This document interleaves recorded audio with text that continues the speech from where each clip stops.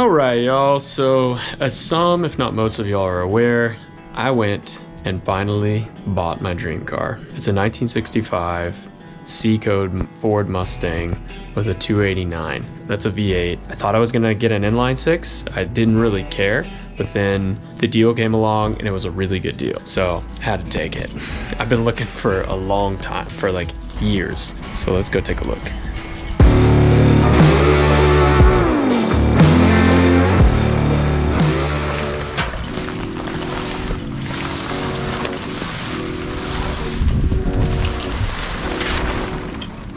There she is. Needs a lot of work, but the bones are good. There's basically just a little rust. The inside's pretty rough. It needs a new interior, which is not hard to do, but as far as the rust goes in the car, it's not too bad. It's got a little spot right here on the door, which I can easily fix as well. Everything under the car looks really good though. That's why I got this car, is because none of it is rusted out underneath. It was at one time a vinyl top car, and the guy who I bought it from didn't know that. It was basically, there's this trim piece, and I was like, oh shit, that's vinyl. That's what they use to secure the vinyl top. Also needs a new fuel tank. This one was leaking, even though it doesn't look too bad. I'm gonna replace this. Shouldn't be too much of a project. Gonna repaint everything. Do the body work, clean up. Also needs a new beep boop. Gonna probably replace the hood. Yeah, so there she is, 289. I did preemptively go ahead and order a new carb. This one looking pretty janky and old and oxidized. So I'm just gonna throw a new one on there. I also got new spark plugs that I'm gonna change. The oil in here looks great. The transmission fluid looks great.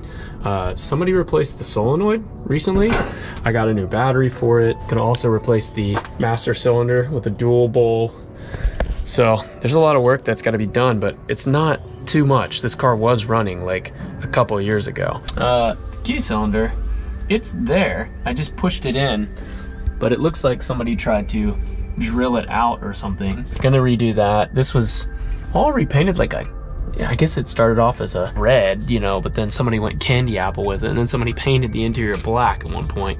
So I don't know, it's been through some shit. Yeah, I also got some new bushings for the shifter, because the shifter is just so loose. It's not even working. I got a cool Mustang poster with it, or sign. I mean, come on, how cool. Yes! That's awesome! I'm gonna try and get it running before I like change the oil and stuff. The oil looks really good in it. I think it was run not that long ago. First things first, I knew that the key cylinder was messed up on this car. It looks like somebody tried to dig it out. It wasn't working or something. Anyways, it needs to be replaced. So, ordered a replacement for it. Look at that ugly mess. It's terrible. Here's the old cylinder though.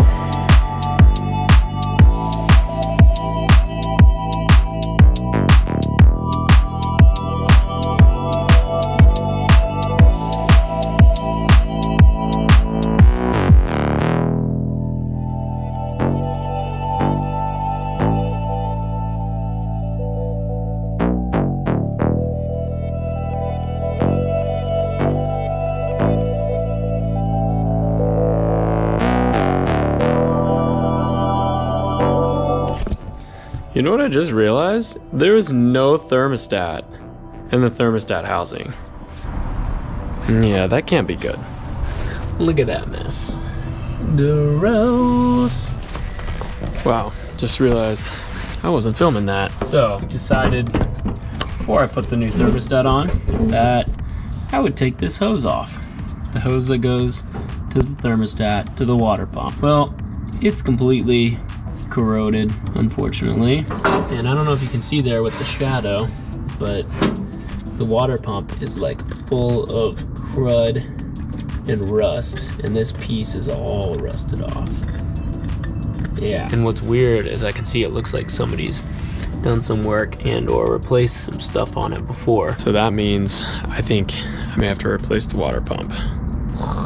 Yeah. All right, so that was dumb. I should have recorded this because it was craziness. So there is the heater hose fitting, which is a 90-degree, comes out like that, the heater hose, and it's angled back that way actually. What I did is I basically I took a hacksaw and then a Dremel and cut the little 90-degree spout off of it, and then I put an 18mm socket on it and was able to break it free, because I could not break it free with a wrench to save my life. It was really craziness. So I figured that was the only way, because it was probably rusted out due to the thermostat housing all being rusted. I use Vapor Rust like religiously, and this is their thermocure that they make, which you put into the radiator, and it's supposed to clean out your whole like water system within your car. I'm gonna use that, hoping it works. It has really good reviews. Also got a new water pump. Gonna replace that as well with this Gates water pump. It was super cheap actually. Got it off Amazon for like, I don't know, 28 bucks or something like that. So had good reviews. We'll see what happens. I've got these two, got this. I got tons of extra hose. But anyways, that's where we are with it. So now I can start putting everything back together, which is great, except I gotta get a new fitting for this, which I'm not worried about. Easy peasy. This basically is your heater fitting, and look how gross and gnarly that is. Oh, I'm scared about what's gonna come out of there after I use the thermocure. Like so much doo-doo water, gross. I basically got everything kind of pulled off and ready to go. I'm gonna pull off the water pump. It's the first time I've done this on this car, or on a Ford Mustang, so you're in it with me. Yeah, this one's really bad. It needs to be replaced. I'm also gonna take the opportunity to clean up things around it while I've got it pulled off, like the timing chain cover. It's pretty gross. There's lots of RTV on it, and also gonna clean up all this aluminum, these mounts, everything, because I gotta pull the power steering as well. All right, now I can't take credit for this because I saw it on another YouTube channel that I watch a lot, and I cannot remember the guy's name, but he's awesome, and he's got a lot of awesome Mustang stuff. But anyways, he had a changing out a water pump video and made this little type of cardboard draw out thing. I made it off of the new water pump here, traced it, punched all the holes through the corresponding parts, and that way I can keep track of the bolts. I bought new bolts to go with it, but I figured I would use the old bolts as a reference. Also, in case the new bolts didn't work out, I can still recycle and use the old bolts. So let's pop this sucker out.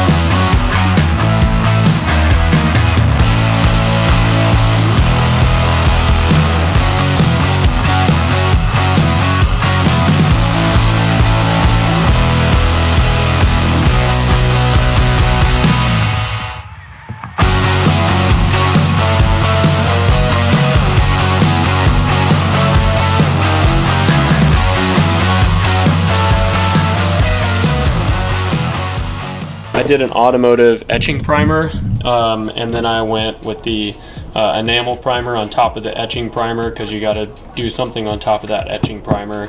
I did the regular high performance enamel primer, and then the high performance enamel and gloss black. I just had these two lying around, so I decided I'd use them since it was just a radiator fan.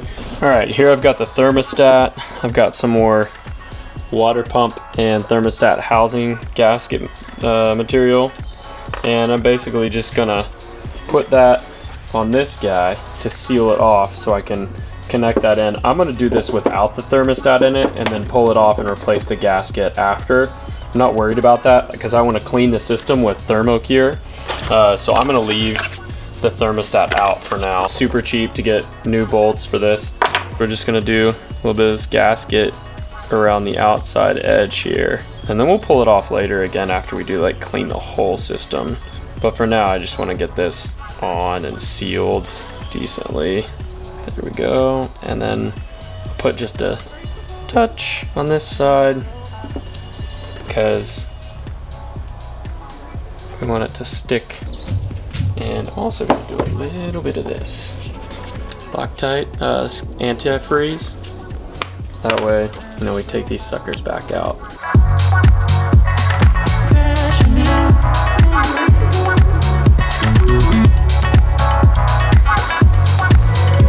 I just went in and replaced the thermostat housing. I already got a new gasket coming for that, so I'm not worried about taking that off again and replacing that and then just cleaning it up. I'm just doing this without the thermostat in there so I can clean out the system because there's a lot of rust and scale buildup.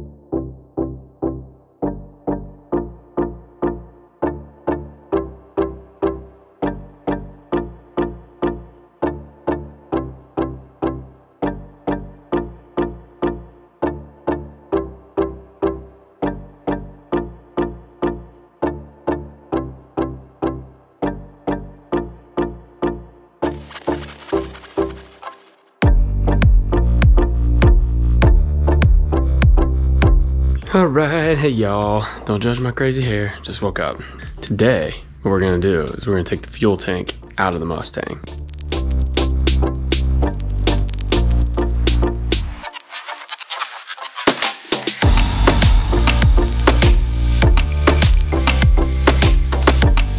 I'm gonna finish draining the fuel. I pumped most of it out, but there's the fuel nut right there, which we're gonna take off. Okay, well that was surprising. I guess I pumped all the fuel out. Wow, I figured there was at least a little bit in there because it was leaking a tiny bit, but I guess it's just on the other side of the tank. So there's not much in there if there is. So yeah, we can go ahead and just start taking this sucker out.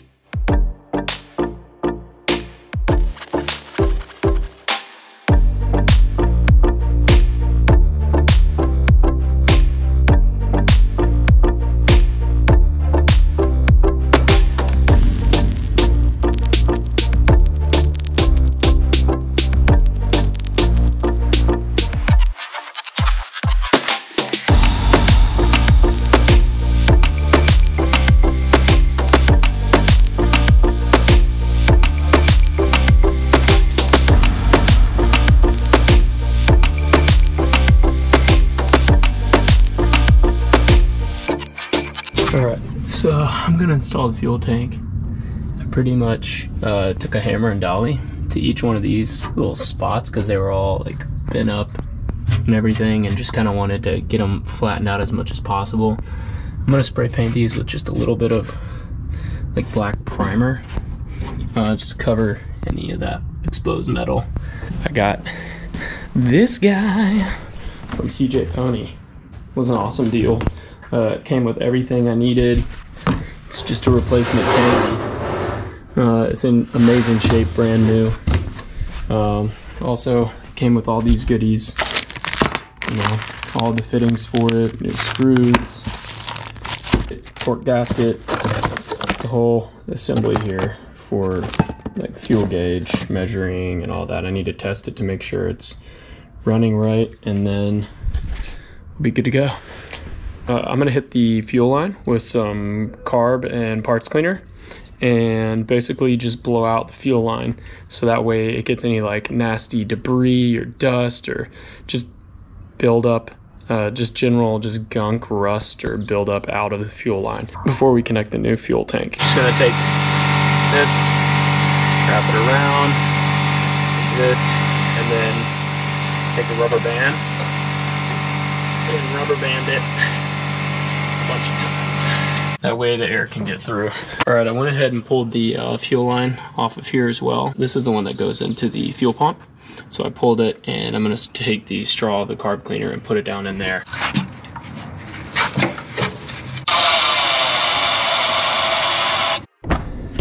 All right, so now that we got the fuel lines all cleaned up, what we're gonna have to do is we're gonna have to test this little guy.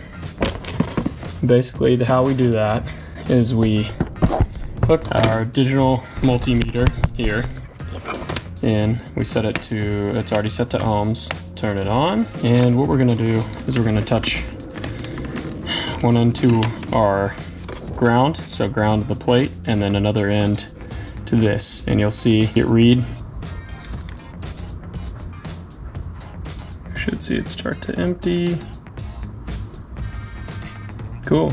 As we bring the float down, you can see we drop down to around 75. That's good. So we know our fuel sending unit is good. There's a special way you gotta put it in though.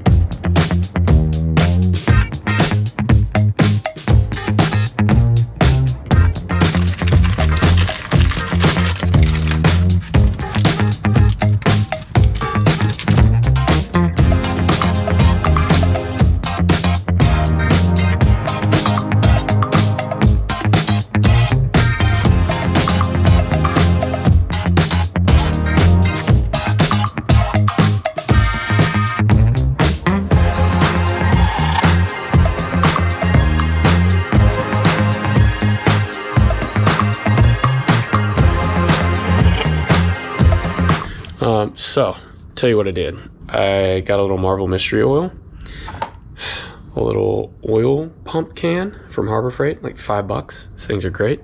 It's got a little bendy tube on it, so you can get it into tight places and squirt it wherever. And then what I did is I squirted about 2 to 3 pumps into each cylinder. I took all the spark plugs out, and I put a pump into each cylinder. And the reason I did that is because the engine itself, turning it was nearly impossible, and even getting it to spin, it just sounded like it was struggling. Now the motor turns super easily, not a single problem, way easier now. So what I'm gonna do, so I don't hydrolock the engine, is I'm gonna keep all the spark plugs out, try spinning it over remotely, seeing if I can get this sucker to start up, letting it spit out all the extra Marvel Mystery Oil before I put spark plugs back in. I'm also going to check for spark too. One thing I'm going to have to do is I basically went down the street to this like old school car shop, and they were like, it sounds like you need a new starter. So what I'm going to do is check the starter, because they tested my battery for me, which is totally fine. But I am about to pull the starter from the car. It's just 2 bolts, so should be easy peasy. They have remanufactured ones like down the street at O'Reilly's. Hopefully that's all it is. Also gonna probably drop a new solenoid in there at the same time, because I figured why not if I'm doing the starter. We'll see. Let's pull this sucker out. On these, the starter's down here. It is under the engine on the passenger side. It's bolted with 2 bolts. Okay, so funny story. This bolt was barely even, there it goes. It's barely even attached. So, fantastic.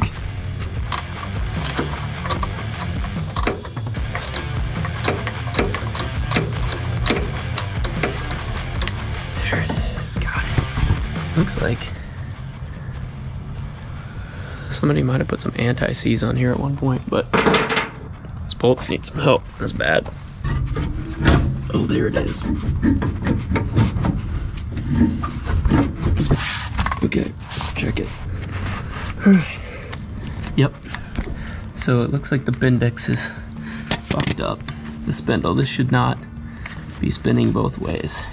All right, so this is pretty awesome. I put in an order like 2 days ago, a day or 2 ago, from Summit Racing for some parts, and the whole order pretty much already got here, with the exception of something that's being shipped from the manufacturer. So amazing. I got this AC Delco starter to replace my old starter, which is over there. Boop.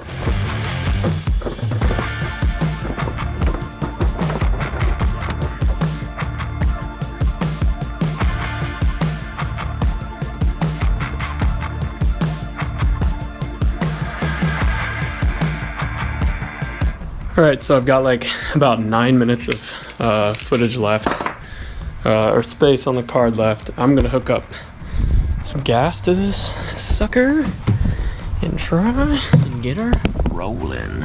Then what we're gonna do, squirt a little bit of fuel. There we go.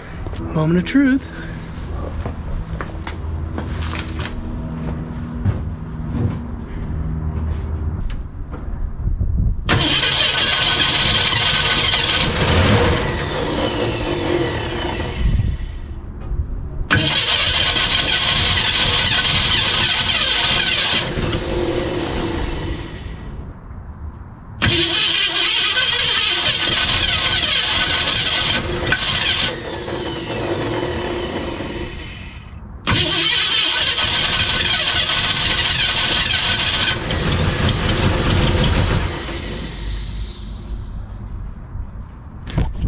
All right, so I think the problem here is it's wanting to kick over, but the carb is just done. It's bad news. I've got gas leaks all over.